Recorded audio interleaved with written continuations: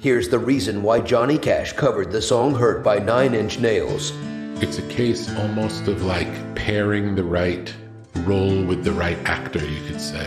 The reason we chose the song was because of the lyrics, purely about the lyrics. If you forget what 9 Inch Nails sounds like, and you just read it like a poem, and then you imagine a 70-year-old man reading these lyrics, it'll be profound. And then at this point in time, Johnny was not in great health. Sometimes I would go to Nashville and record with him at his house. Sometimes he would come to California.